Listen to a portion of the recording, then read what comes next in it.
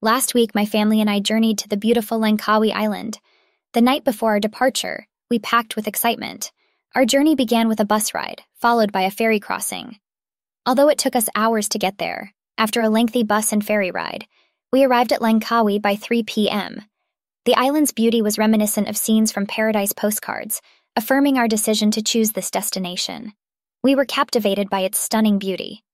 Arching for accommodations, we settled on a hotel that exuded warmth and hospitality. The staff were exceptionally welcoming, displaying genuine care for their guests. Our spacious room boasted a panoramic view of the sandy beaches, making our stay even more magical. After freshening up in the hotel's luxurious bathroom, which was as expansive as it was invigorating, we took a short nap to rejuvenate.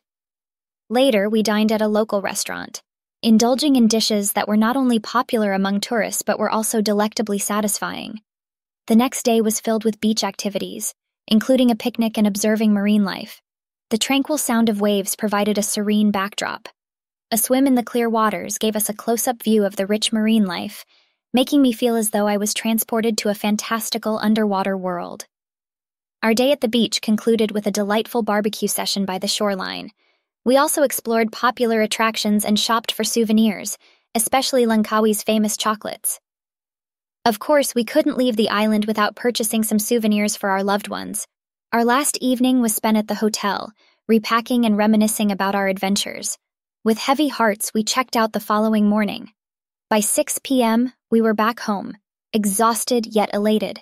Our Langkawi escapade was undoubtedly one of the most memorable experiences of my life, a trip I'll cherish forever.